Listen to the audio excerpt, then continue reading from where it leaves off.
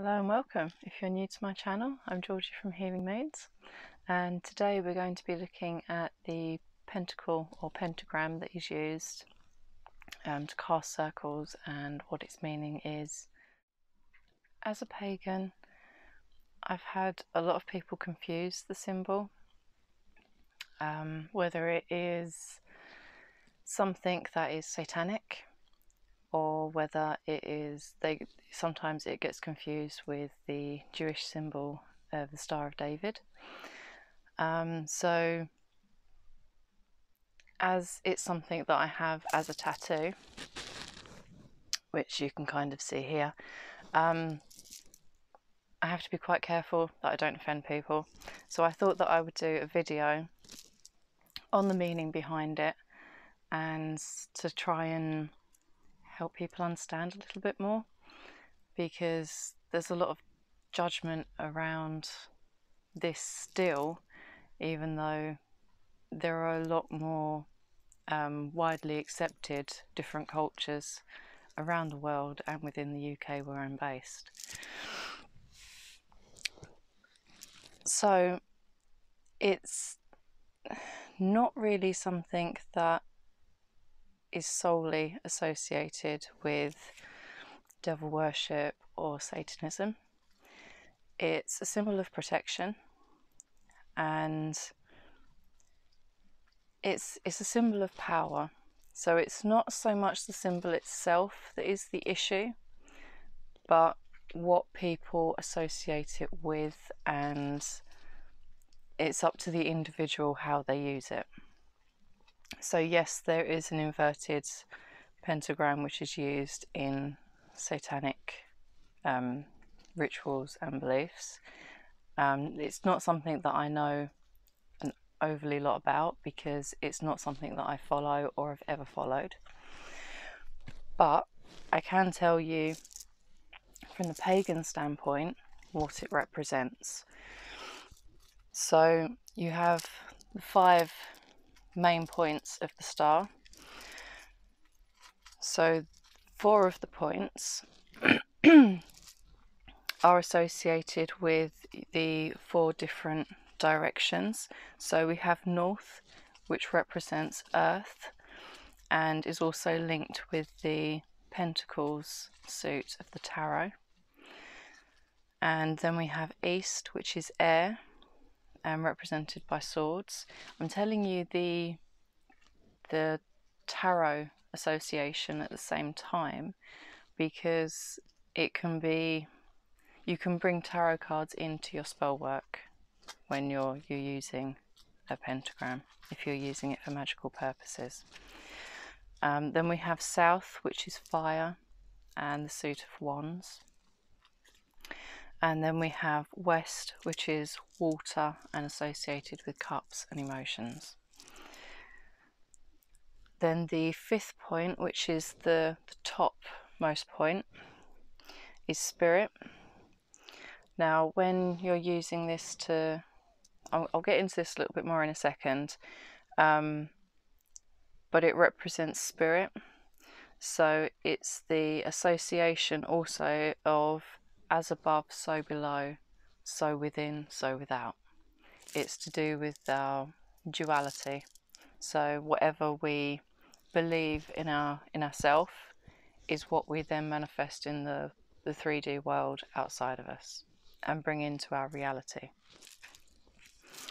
as well as being the duality between as above, so below. So when it comes to the mother and father aspect as well, and the divine feminine, so you've got the different planets as well that would come into that, because you've got the divine feminine, which is the moon, and then the divine masculine, which is the sun. And then Mother Earth is like the womb of the creation of both, coming down into the physical realm. So you would use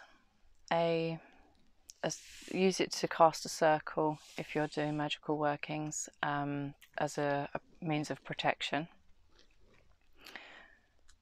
A lot of the time it is represented by there being 5 candles around you, as a circle.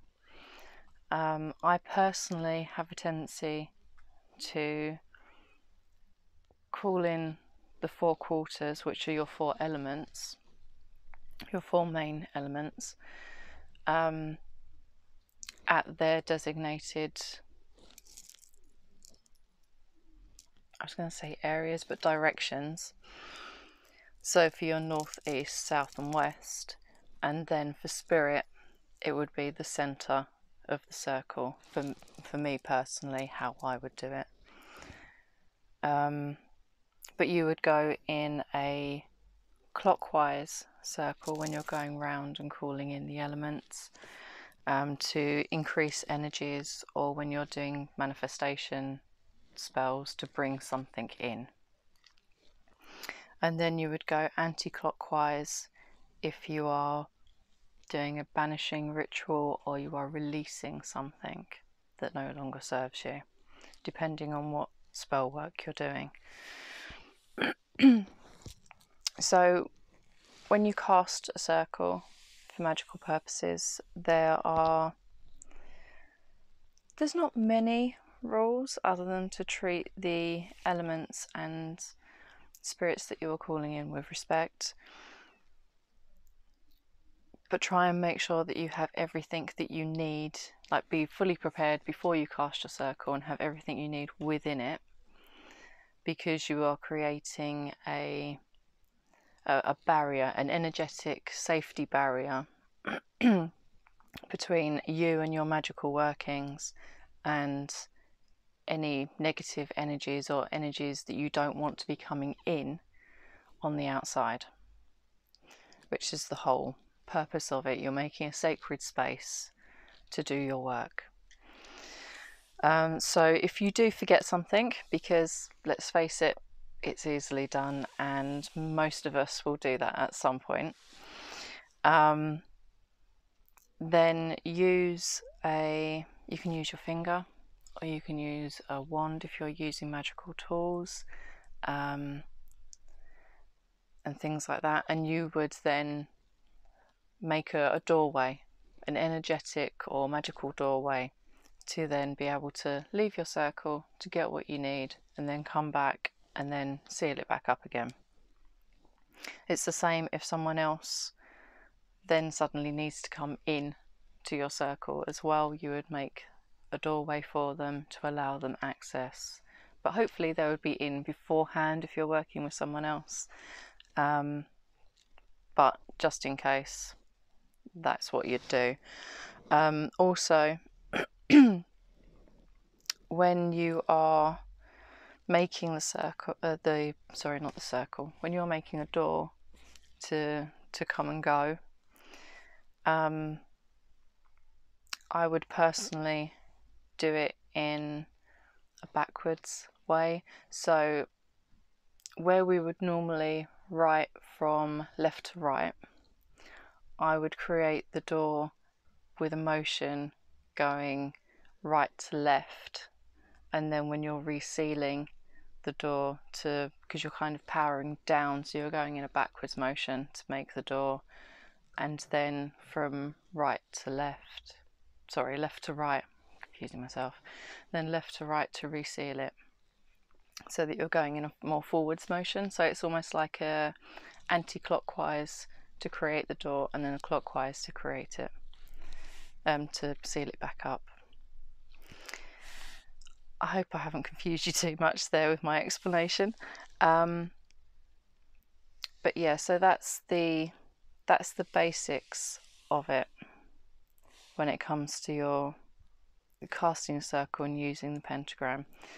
And when it comes to my tattoo that I've got, it holds all of that, and you've also got I haven't covered the circle that goes around it. So the circle that goes around it represents the eternal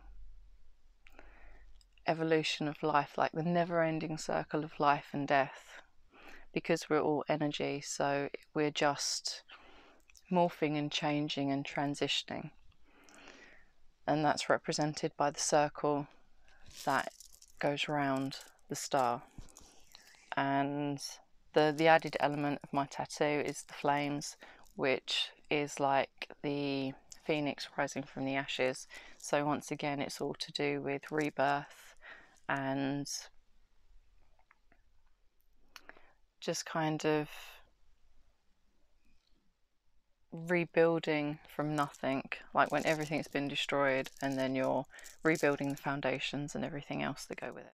So I know this is a bit of a short one today, but thank you for joining me. I hope that you found some interesting little bits in here. I know it's pretty basic, and a lot of people that may discover this may already know all of this. If you're already quite active within the craft, then this is some of the basics that you would have covered when you first started. But if you're starting out, or you wanted to understand the symbol itself a little bit more, then I hope that this has helped in your understanding and hopefully acceptance of pagans, and regardless of what sect it is that they follow, whether it be druids or they associate as a white witch,